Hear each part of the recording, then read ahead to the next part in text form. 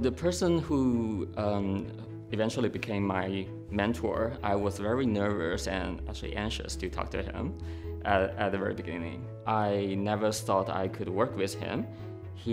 Because he is the author of the book that all my previous mentors recommended to me. So it did require some courage to approach him. I was actually not sure what I was saying, but surprisingly, he repeated all the points I made without taking any notes, and gave me suggestions on each of the points I made. And I think he really listened, and that conversation was very inspiring and encouraging. I knew at that moment that that is what I had been looking for.